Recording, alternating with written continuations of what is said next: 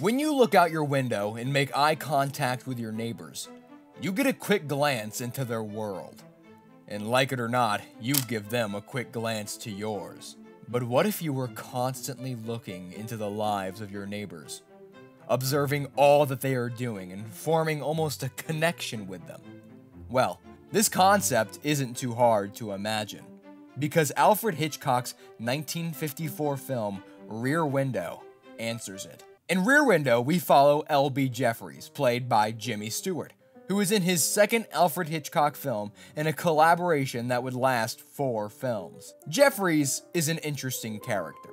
Being wheelchair-bound from photography at a racing track, that resulted in him getting hit. He is reserved to sitting in his apartment and spying on neighbors. We are introduced at the beginning of the film to some of his neighbors, who will become recurring characters throughout, that being Miss Torso, a lady who is shown to represent gender roles of the 1950s. Take the goings-on in her apartment as an example, having to subdue men, or wolves as Lisa refers to them. I'd say she's doing a woman's hardest job, juggling wolves. By the end of the film, we learn that Miss Torso has a lover, and had been waiting for him the whole time. Miss Torso could also be related to Jeffries, who has to be taken care of due to his condition, and could be seen as demasculized, having to rely on others to further himself. In the same way, Miss Torso has to rely on men to further her career. Next, we have the pianist, who, throughout the film, is playing the same song, trying to perfect it.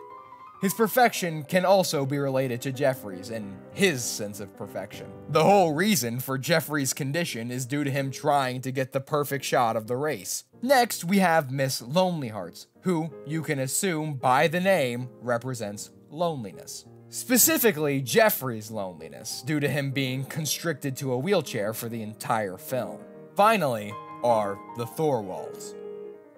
The Thorwalds are the main focus of the story, and of Jeffries' seeming obsession.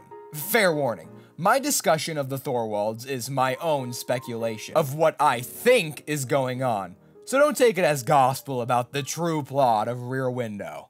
At the beginning of the film, we are introduced to the Thorwalds as an unhappy couple. The wife is bedridden and constantly nagging at her husband.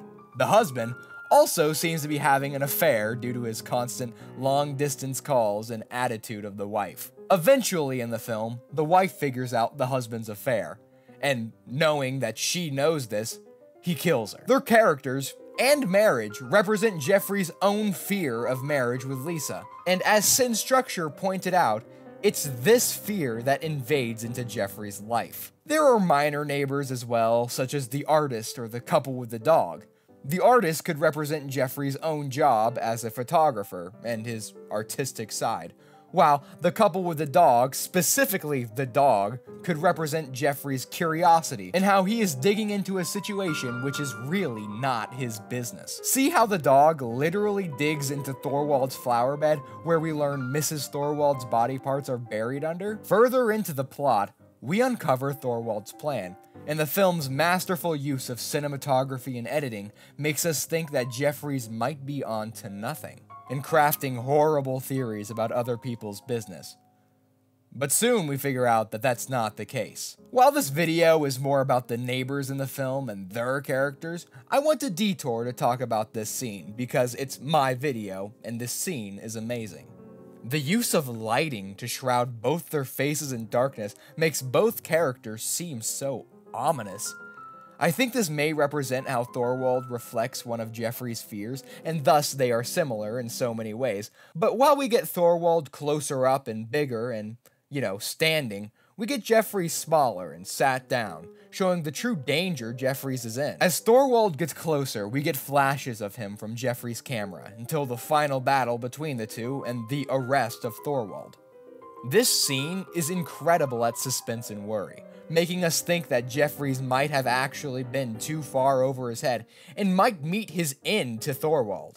I just needed a detour to talk about that scene and finish up our discussion of Thorwald's relationship with Jeffries. The neighbors of the film end up getting little endings to their stories. The pianist finally finishes his song, Miss Torso's army boyfriend returns home, and Miss Lonelyheart connects and forms a bond with the pianist, and the couple with the dog just don't have a dog anymore. The film ends on a comical moment where we see Jeffries now having both legs in a cast, and we get a happy ending, assuming that Jeffries doesn't get any more obsessed spying on his neighbors. The neighbors in Rear Window are a great view into Jeffries' life, and the window of which Jeffrey looks at these neighbors literally looks like a TV, so you could view these neighbors as his own personal show, which is another thing I'm stealing from poor Sinspark. Sorry, not sorry. And this whole connection between the two is just masterful, and really shows Hitchcock's, directing ability. I know you were really doubting Hitchcock being a good director until Golden Pre came in with this amazing video, and I just wanted to talk about the neighbors. But still, Rear Window is a fantastic film, and I would definitely recommend watching it. I would also recommend subscribing and maybe liking the video.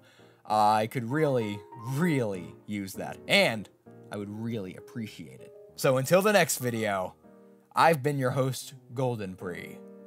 Goodbye.